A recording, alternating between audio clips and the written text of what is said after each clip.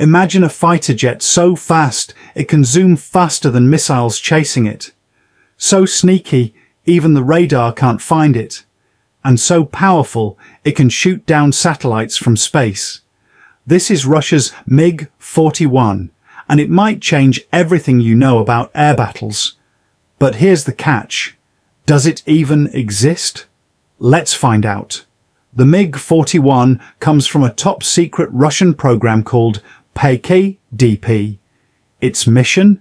Replace the old MiG-31 with something way faster, way smarter, and built for a future where the enemy isn't just another jet, but hypersonic missiles and even threats in space.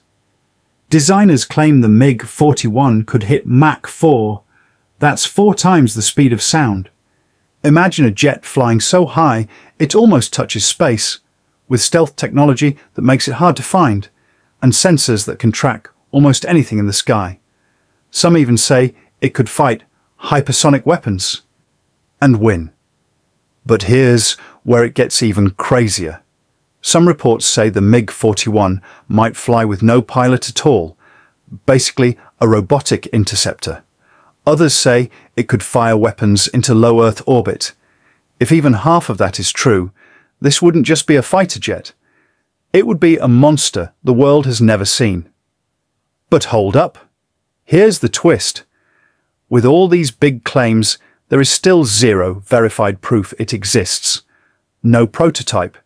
No confirmed test flights. Nothing. Many experts think the MiG-41 is still just an idea, a promise, a piece of paper that Russia keeps talking about, but hasn't actually built. In 2025, Russia said the design is complete and a prototype is coming soon. Some believe it will happen. Others think it's all talk. But if the MiG-41 ever becomes real, it could change how the world thinks about air combat forever. So what do you think? Is the MiG-41 a secret weapon waiting to take over the skies? Or a myth Russia loves to hype? Let me know in the comments.